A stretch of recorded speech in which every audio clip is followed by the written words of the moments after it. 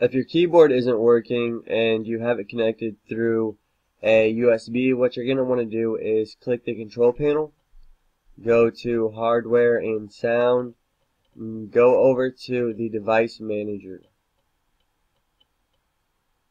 You'll get this window right here, and what we're going to want to do is click keyboards. Click on your keyboard. It depends if you have your laptop connected and you have a keyboard connected.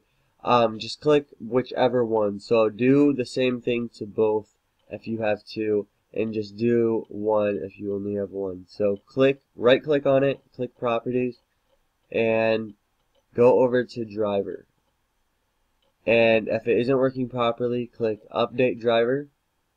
Click search automatically for updated driver software, and make sure you're connected to the internet. And this will just search online for the software and make sure it's updated.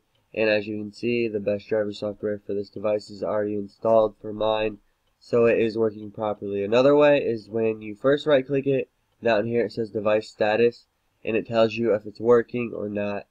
And even if you think it's not working, or if it's not working sometimes, it's always good to go and check and see if it needs updated.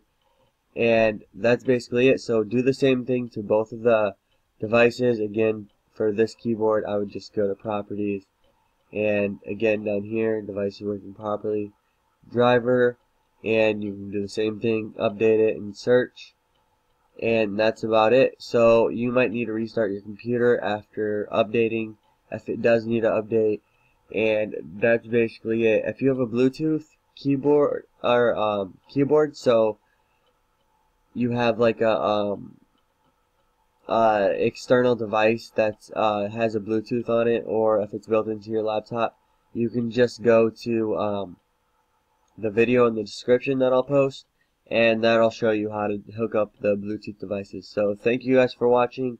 Please look at the rest of my videos, and please subscribe.